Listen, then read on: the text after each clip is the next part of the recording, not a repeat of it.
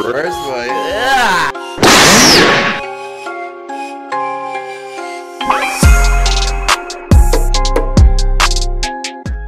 Yo, what it do, YouTube? It's the boy BurseBoi back with another video, and you know, today we on the 2K20 demo. As you can see, I already made 2 builds.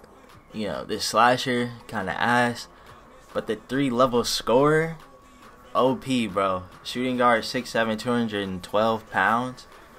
I think his wingspan is like a 80.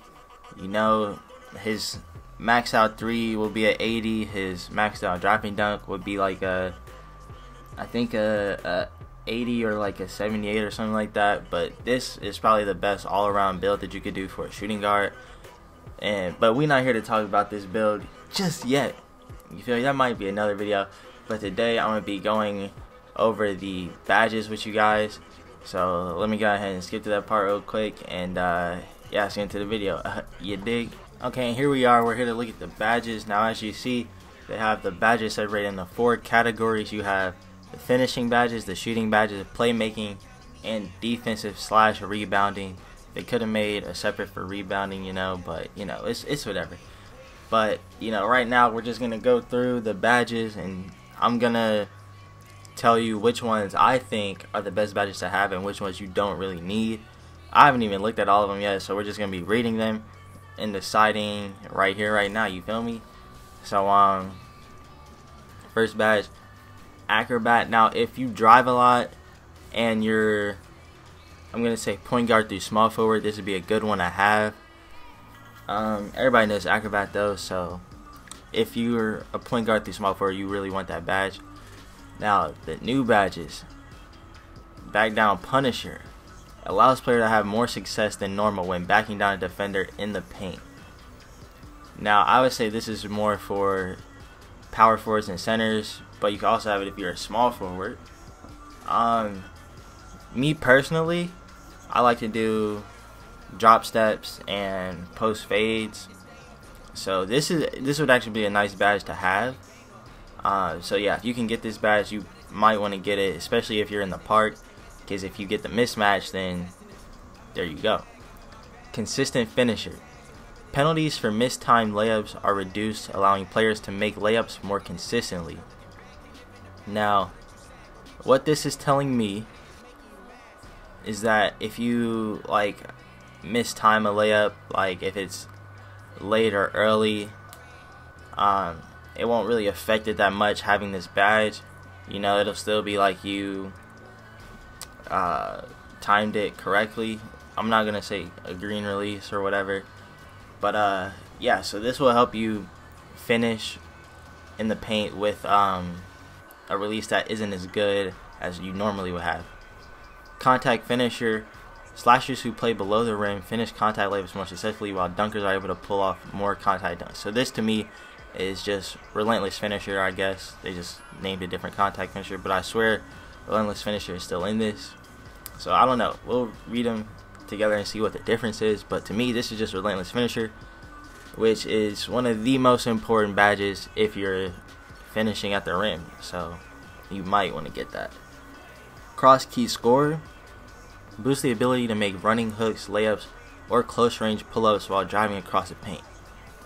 Now, in my personal opinion, I don't pull up when I'm in the paint, or at least I don't try to, unless you're like on a fast break and you try to do a dunk and then you pull up on accident. So, in my opinion, I don't do hooks or layups that much either. So, I just mainly go for a dunk. So this badge to me really isn't that important. So we can go ahead and scratch this one off the list. Cross key scorer. I don't know how I feel about it. You know, if I have to get it, you know, I will. But, you know, for now, it just doesn't seem that important to me. Now, moving on. Deep hooks. Post hooks taken far from the basket receive less of a distance penalty than normal. I don't take hook shots. Most people don't take hook shots. Unless you're a big man, you don't really take hook shots. And hook shots outside of the paint are pretty much pointless. So this badge to me I don't need it. I really don't. I wouldn't want it. Drop stepper allows for more success when attempting post drop steps and hop steps, in addition to protecting the ball better while performing these moves in the post. This badge, you know, the style that I play, I would like to have this badge because I do a lot of drop steps in the paint, you know, because it's easier to like free you up for more space while you're in the paint. So in my opinion, this is a good badge to have, especially if you're like me. Now, fancy footwork. Players get past defenders more efficiently when performing Euro, cradle, hop step, spin, and half spin gathers. Now, I don't know how much of an effect this badge will have, but this year I'm gonna do a lot more spins when I'm in the paint, because you know I didn't really do that much last year. Or I do a lot of hop steps, and I'm gonna start doing Euros. Haven't really mastered cradles or half spins yet, but this might be a good badge to have in case you like. Well, all these are pretty much good badges to have if you're driving to the paint, but you know, it all depends on how you play the game. Some badges you might not need or you'll never use, and some badges you might use all the time. So fancy footwork, I'm gonna get that badge. You know, it sounds helpful. Might need it. Fast break finisher, basically one man fast break, gives an additional boost to a player's. Oh, my fault. Yeah. Takeover meter when successfully dunking on a fast break. So I don't know if this is for all takeovers, but I'm guessing it's just for driving and finishing. So basically one man fast break, but it's only for dunks, so I'm guessing not on layups either. Giant Slayer boosts the shot percentage of a layup attempt when mismatched against a taller defender and reduces the possibility of getting blocked.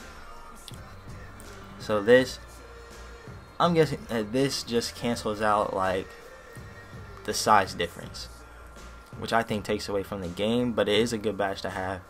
Reading this, you know what I'm saying? So maybe the badges that the other, what do they call it? I don't even know. The other categories have will cancel out. So we'll see. Lob City Finisher. We all know what Lob City Finisher is. It's nice to have if you catch lobs and stuff. So yeah. Pick and roller. We already know what that is. You know? I don't even know what it does, to be honest with you. When rolling off the pick and roll, a shoot boost is applied if the layup or dunk attempt comes within the. Okay. So it's basically dimer for pick and roll. Pro touch. Now, the build that I just made has pro touch. Trust me, bro, you want this badge. It gives an extra shot boost for having slightly early, slightly late, or excellent shot timing on layups.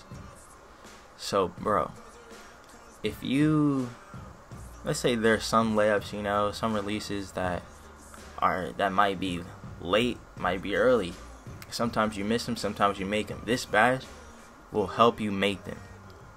You know what I'm saying? So that gives you a higher percentage of making mistimed layups, which is basically the other one that we saw, and I don't even remember the name. There's too many badges, bro. Putback boss. Boost the shot attributes of a player that attempts a putback, layup, or dunk right after getting an offensive rebound. This is basically putback king, so yeah. Here's one. Improves a player's ability to take a lot of contact. Okay. I don't even remember what the other one said. By reducing the energy loss when attacking the rim for contact shots. Let's see, relentless finisher and consistent finisher. No, contact finisher. Slashers who play below the rim finish contact layups more successfully. What? They're basically the same badge, in my opinion. You can tell me if I'm reading that wrong. As I'm reading it, they sound the same. So yeah.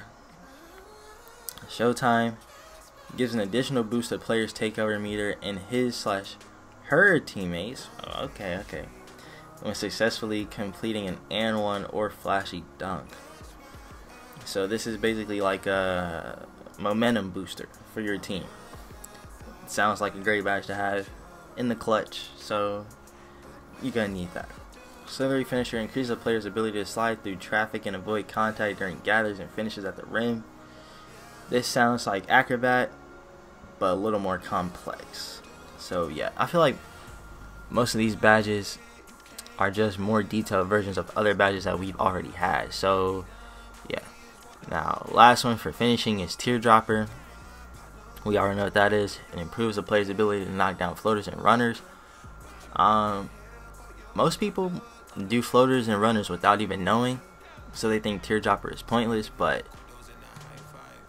yeah, I don't even know, because last year I was getting Teardropper and I wasn't even trying to. It was just like I didn't even know I was doing floaters or runners. You feel me? I don't even know what a runner is. You feel me?